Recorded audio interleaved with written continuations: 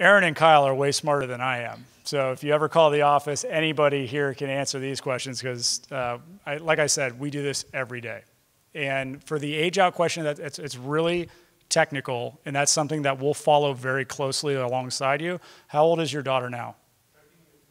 13. Okay, 13, you're sitting in a much better position. We've had people come to us at 20 years, 11 months trying to figure this out.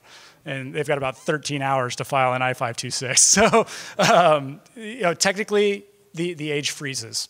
When you filed an I-526 petition, USCIS will freeze your child's age. And then that will remain frozen until the I-526 is approved. So that 15, 18 months, 24 months, if you're not very blessed, that age will freeze. Your child will remain 13 years old. After the I-526 is approved, though, that clock is going to start back up. So when you run into a retrogression type situation, when you're in the Chinese backlog, where you're talking about a 7, 8, 9, 15-year wait, nobody knows, that 13-year-old child potentially is at risk. And I believe from there you might want to answer what happens in a retrogress case when the child ages out after an I-526 was approved. Yeah, the Child Status Protection Act, which is what Colin was referencing about freezing the age, does give you credit for a certain time that the government takes to process your case. But the clock does restart again during retrogression. It is very fact specific, and it actually is different if you're doing an adjustment of status versus consular processing too. So it is something that's really that did need to be calculated. I literally do sit down with a formula and a piece of paper with your children's dates and everything in the backlogs just to try to figure out what that looks like.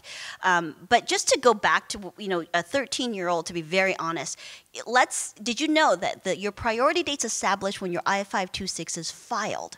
So assuming that it takes 18 months for the I-526 or 20 months or 24 to get it adjudicated, even if it backlogs for 2 years, there's no net loss in time for you if there's a retrogression. So it needs to really be severely retrogressed or severely backlogged in order for it to literally affect your actual green card timeline, because you have to wait for the I-526 to be approved anyway before you can file that I-485. And the day you file your I-526 is the day you kind of get that ticket at the deli counter, right? Your place in line for the green card. So retrogression, to be very honest, I think for India is a non-issue today. If you're talking to me tomorrow, next year, or a couple of years from now, I think we may have a little bit more of an issue. But as far as just my 2 cents on India retrogression for EB-5, if you file today, chances are slim that it will seriously affect your overall net timeline for the green card. So therefore, children really shouldn't have an issue because you're really moving. There's zero backlog time for your child to actually, age out. But it's a very fact specific. I don't want to get too technical on the CSPA, Child Status Protection Act, but there are certain protections that are put into place for children who are getting to that age. Yeah, at 13 years old, like she mentioned, it's very, very unlikely it's an issue at all. There was always kind of a long-standing principle when China started to retrogress that we started talking about 18 is the new 21. If you had children that were 18, that's where they felt comfortable filing. But their retrogression is far more severe than India or any other country.